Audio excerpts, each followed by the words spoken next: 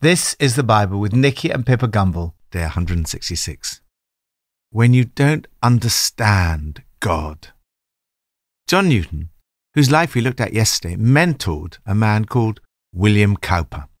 Cowper had experienced tragedy. His mother died when he was 6. His father died while he was still young. He qualified as a barrister. Outwardly, he was successful.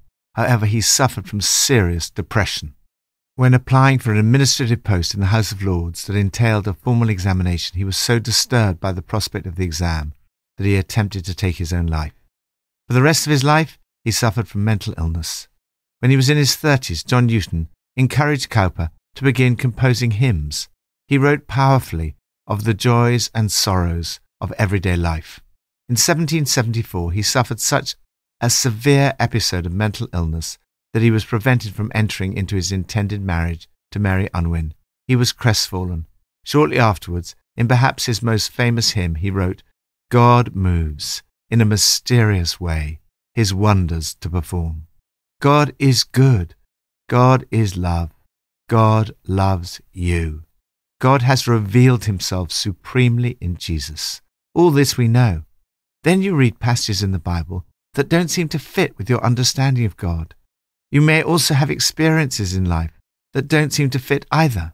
You cannot put God in a box. He's far greater than you could ever conceive. Some passages in the Bible are mysterious. Jesus said on one occasion, "You do not realize now what I'm doing, but later you will understand." Sometimes that understanding may come in our lifetime. Some things we will only understand when we meet the Lord. How should you respond when you don't understand God? From Psalm 74. O God, why have you rejected us forever? Why does your anger smolder against the sheep of your pasture? Remember the nation you purchased long ago, the people of your inheritance whom you redeemed, Mount Zion, where you dwelt. Turn your steps toward these everlasting ruins, all this destruction the enemy has brought on the sanctuary. Your foes roared in the place where you met with us. They set up their standards as signs. They behaved like men wielding axes to cut through a thicket of trees. They smashed all the carved paneling with their axes and hatchets. They burned your sanctuary to the ground. They defiled the dwelling place of your name. They said in their hearts, "We will crush them completely." They burned every place where God was worshipped in the land. We are given no signs from God. No prophets are left, and none of us knows how long this will be. Be honest with God. Are there times in your life when you simply do not understand why certain things are happening to you? Does it almost feel like God has rejected you? If so, your experience is common in the history of the people of God. This psalm opens with this question: "Why have you rejected us forever, O God?" Sometimes it may seem as if God is silent and not intervening to help you in any way. As the psalmist says, "There's not a sign or symbol of God in sight, nor anyone to speak in his name, no one who knows what's going on."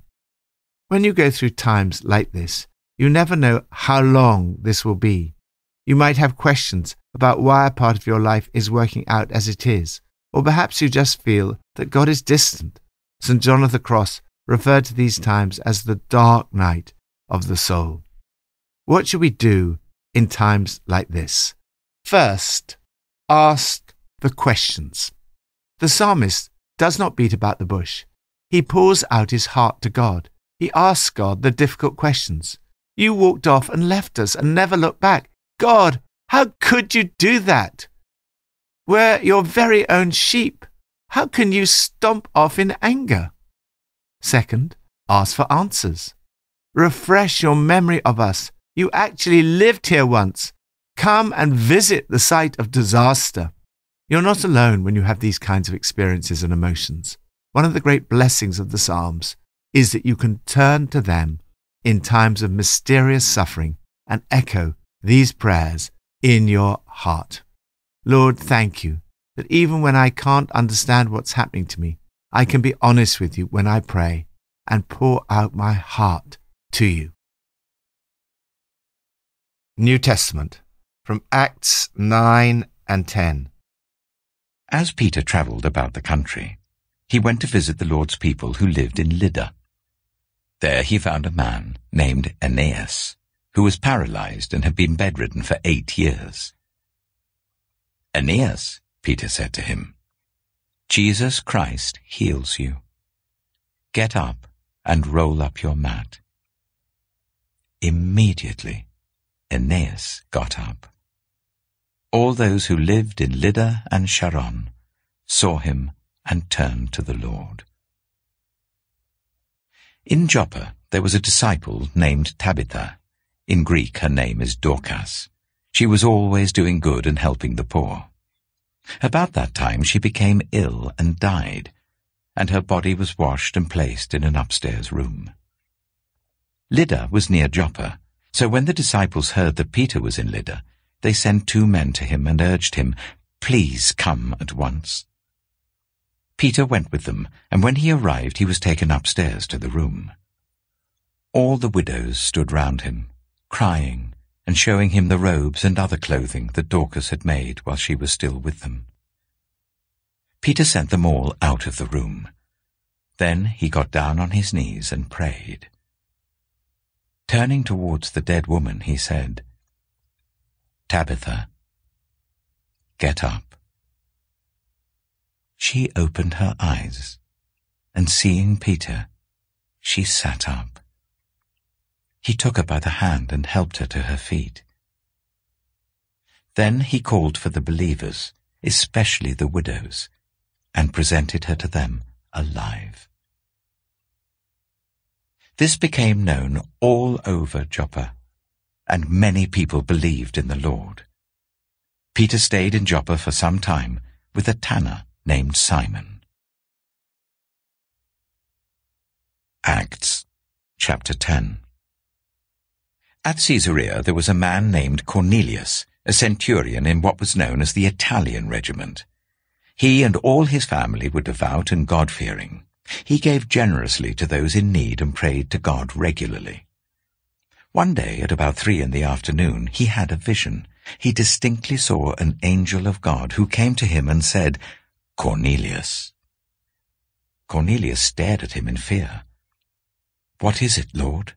he asked. The angel answered, "Your prayers and gifts to the poor have come up as a memorial offering before God. Now send men to Joppa to bring back a man named Simon who is called Peter. He is staying with Simon the tanner, whose house is by the sea." When the angel who spoke to him had gone, Cornelius called 2 of his servants and a devout soldier who was one of his attendants. He told them everything that had happened and sent them to Joppa. About noon the following day, as they were on their journey and approaching the city, Peter went up on the roof to pray. He became hungry and wanted something to eat, and while the meal was being prepared, he fell into a trance. He saw heaven opened, and something like a large sheet being let down to earth by its 4 corners. It contained all kinds of 4-footed animals, as well as reptiles and birds. Then a voice told him, "Get up, Peter, kill and eat." "Surely not, Lord," Peter replied. "I've never eaten anything impure or unclean." The voice spoke to him a second time. "Do not call anything impure that God has made clean." This happened 3 times, and immediately the sheet was taken back to heaven. While Peter was wondering about the meaning of the vision, the men sent by Cornelius found out where Simon's house was and stopped at the gate. They called out asking if Simon, who was known as Peter, was staying there. While Peter was still thinking about the vision, the Spirit said to him, "Simon, 3 men are looking for you, so get up and go downstairs. Do not hesitate to go with them, for I have sent them." Peter went down and said to the men, "I'm the one you're looking for. Why have you come?" The men replied, "We have come from Cornelius the centurion. He is a righteous and God-fearing man who is respected by all the Jewish people. A holy angel told him to ask you to come to his house so that he could hear what you have to say." Then Peter invited the men into the house to be his guests. Be open to God. Jesus told his disciples to heal the sick, raise the dead, and preach the gospel. The early church got on with doing exactly what Jesus told them to do. They must have been very surprised by what happened. Yet they were open to his leading. First, the mystery of healing. They continued to see God's extraordinary power at work. Peter said to a man who was bedridden for 8 years, "Jesus Christ heals you." He immediately jumped right out of bed. Everybody woke up to the fact that God was alive and active among them. Yet, not all are healed. Why doesn't God heal everyone? I don't know. Sometimes it's really hard to understand why God has not healed someone we've prayed for so much. It's a mystery. Second, the mystery of raising the dead. Next, Peter raised the dead. Accounts of the dead being raised are rare in the Bible. It happened twice in the Old Testament, once with Elijah and once with Elisha. Jesus raised the dead 3 times, Paul once, and Peter raised Dorcas from the dead. The command to raise the dead occurs only once. In almost every case, it was a young person who was raised from the dead. None of them lived forever, but their lives were not cut off prematurely. Very occasionally, God intervenes in this way. We don't know why. It's a mystery. Here, God did intervene. Dorcas, who was always doing good and helping the poor, became sick and died. Peter got down on his knees and prayed. She opened her eyes, sat up, and Peter took her by the hand and helped her to her feet. As a result, many people believed in the Lord. Third, the mystery of the gospel. The Apostle Paul was later to explain, this mystery is that through the gospel, the Gentiles are heirs, together with Israel, members together of one body, and shareth together in the promise in Christ Jesus. Up until this point, in the book of Acts, all the followers of Jesus had been Jewish. In fact, they did not think it was possible to become a Christian without being a Jew. But God surprised them. He prepared Peter with a vision. In a trance, he saw heaven open, and he was told to kill and eat impure and unclean animals and birds. His response was, "Surely not, Lord." The vision and God's voice that accompanied it challenged Peter not to make distinctions between clean and unclean food. However, Peter soon realized that this vision meant he should not make distinctions between clean and unclean people, that is, Jewish and non-Jewish people. In tomorrow's reading, we discover that Peter says, no race is better than any other. At the time, it was a mystery. Peter, puzzled, sat there trying to figure out what it all meant.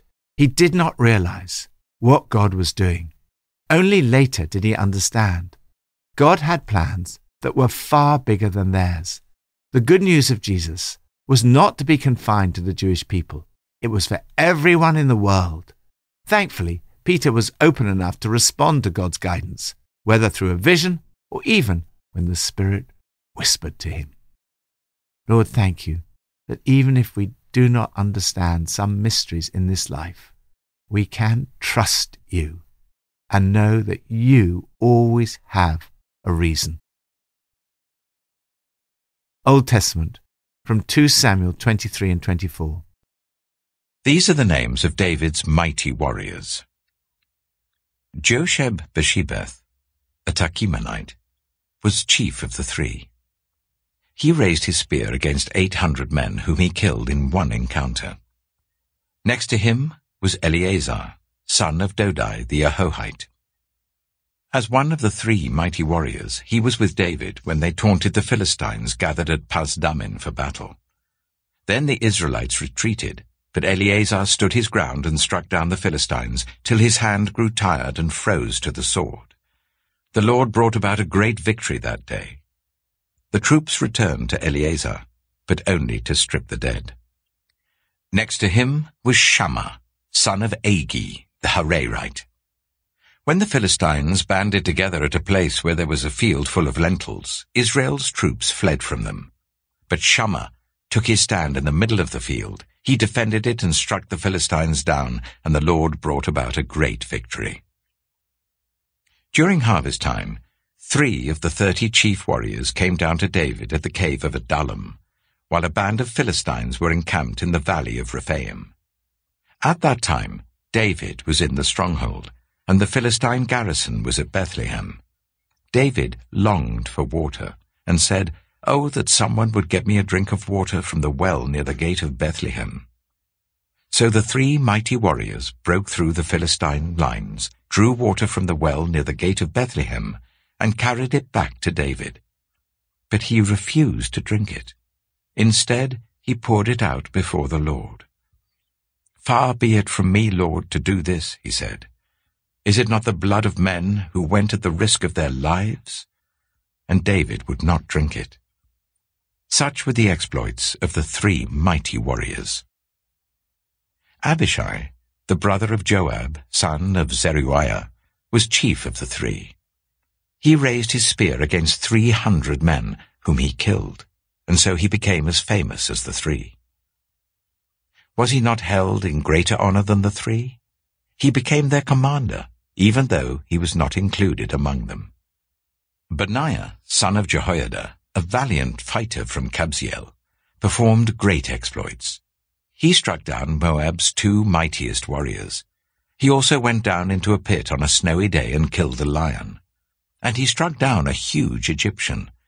Although the Egyptian had a spear in his hand, Benaiah went against him with a club. He snatched the spear from the Egyptian's hand and killed him with his own spear. Such were the exploits of Benaiah, son of Jehoiada. He too was as famous as the 3 mighty warriors. He was held in greater honor than any of the 30, but he was not included among the 3. And David put him in charge of his bodyguard. Among the 30 were Asahel, the brother of Joab, Elhanan, son of Dodo from Bethlehem, Shammah, the Harodite, Elika, the Harodite, Helez, the Paltite, Ira, son of Ikesh from Tekoa, Abiezer from Anathoth, Sibbecai, the Hushathite, Zalmon, the Ahohite, Maharai, the Netophathite, Heled, son of Baanah, the Netophathite, Ittai, son of Ribai from Gibeah in Benjamin, Benaiah, the Pirathonite, Hiddai from the ravines of Gaash, Abi-Albon, the Arbathite, Asmaveth, the Barumite, Eliabah, the Shaalbonite, the sons of Jashen, Jonathan, son of Shammah the Hararite, Ahiam, son of Sherah the Hararite, Eliphalet, son of Ahasbai, the Maacathite, Eliam, son of Ahithophel the Gilonite, Hezro the Carmelite, Peorai the Arbite, Igal, son of Nathan from Zobah, the son of Hagrai, Zelek the Ammonite, Naharai the Beerothite, the armor-bearer of Joab, son of Zeruiah, Ira the Ithrite, Gareb the Ithrite, and Uriah the Hittite. There were 37 in all. 2 Samuel chapter 24. Again the anger of the Lord burned against Israel, and he incited David against them, saying, "Go and take a census of Israel and Judah." So the king said to Joab and the army commanders with him, "Go throughout the tribes of Israel from Dan to Beersheba, and enroll the fighting men, so that I may know how many there are." But Joab replied to the king, "May the Lord your God multiply the troops 100 times over, and may the eyes of my lord the king see it. But why does my lord the king want to do such a thing?" The king's word, however, overruled Joab and the army commanders, so they left the presence of the king to enroll the fighting men of Israel. After crossing the Jordan, they camped near Aroer, south of the town in the gorge, and then went through Gad and on to Jazer. They went to Gilead and the region of Tatim Hodshai, and on to Dan Jair, and around towards Sidon. Then they went towards the fortress of Tyre, and all the towns of the Hivites and Canaanites. Finally, they went on to Beersheba in the Negev of Judah.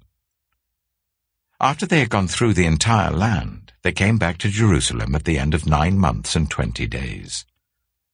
Joab reported the number of the fighting men to the king. In Israel, there were 800,000 able-bodied men who could handle a sword, and in Judah, 500,000. David was conscience-stricken after he had counted the fighting men, and he said to the Lord, I have sinned greatly in what I have done. Now, Lord, I beg you, take away the guilt of your servant. I've done a very foolish thing. Before David got up the next morning, the word of the Lord had come to Gad, the prophet, David's seer. Go and tell David, this is what the Lord says. I'm giving you 3 options. Choose one of them for me to carry out against you.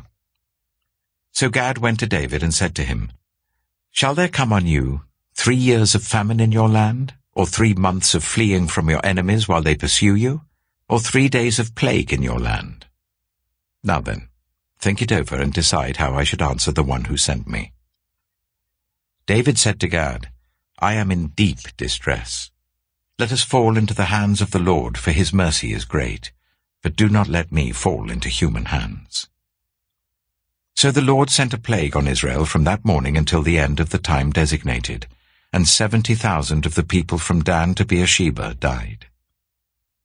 When the angel stretched out his hand to destroy Jerusalem, the Lord relented concerning the disaster, and said to the angel who was afflicting the people, Enough, withdraw your hand. The angel of the Lord was then at the threshing floor of Araunah the Jebusite. When David saw the angel who was striking down the people, he said to the Lord, I have sinned. I, the shepherd, have done wrong. These are but sheep. What have they done? Let your hand fall on me and my family. On that day, Gad went to David and said to him, Go up and build an altar to the Lord on the threshing floor of Araunah the Jebusite. So David went up as the Lord had commanded through Gad. When Araunah looked and saw the king and his officials coming towards him, he went out and bowed down before the king with his face to the ground. Araunah said, Why has my lord the king come to his servant? To buy your threshing floor, David answered, so that I can build an altar to the Lord, that the plague on the people may be stopped. Araunah said to David, Let my lord the king take whatever he wishes and offer it up. Here are oxen for the burnt offering, and here are threshing sledges and ox yokes for the wood. Your Majesty, Araunah gives all this to the king. Araunah also said to him, May the Lord your God accept you. But the king replied to Araunah, No, I insist on paying you for it. I will not sacrifice to the Lord my God burnt offerings that cost me nothing. So David bought the threshing floor and the oxen and paid 50 shekels of silver for them. David built an altar to the Lord there and sacrificed burnt offerings and fellowship offerings. Then the Lord answered his prayer on behalf of the land, and the plague on Israel was stopped. Be mystified by God. This is one of the most mysterious passages in the whole Bible. All seemed to be going well. David had good people around him. He was greatly helped and supported by his 3 mighty men, as well as the wider inner circle of the 30. Yet something terrible happened. Who incited David to count his fighting men? In this passage it appears to be God. Yet in the equivalent passage in Chronicles we're told Satan rose up against Israel and incited David to take a census of Israel. This is one of only 3 times in which Satan is mentioned in the Old Testament. David apparently knew that what he was doing was wrong because he'd counted the people, replacing trust with statistics. He was conscience-stricken and said to the Lord, I have sinned greatly in what I have done. Now, O Lord, I beg you, take away the guilt of your servant. I have done a very foolish thing. Given the various options spoken by the prophet Gad, he chose to fall into the hands of the Lord, for his mercy is great. He refused to offer a sacrifice that cost him nothing. After his sacrifice, the Lord answered prayer on behalf of the land. There is still much here that is difficult to understand, but the passage finishes on a note of hope and renewed relationship. Lord, help me to trust you, even in the midst of confusion and uncertainty. Thank you that one day your wisdom will be fully revealed. Thank you that you are good and that your love endures forever. Pippa adds. 2 Samuel 24. Is anyone else confused about the census?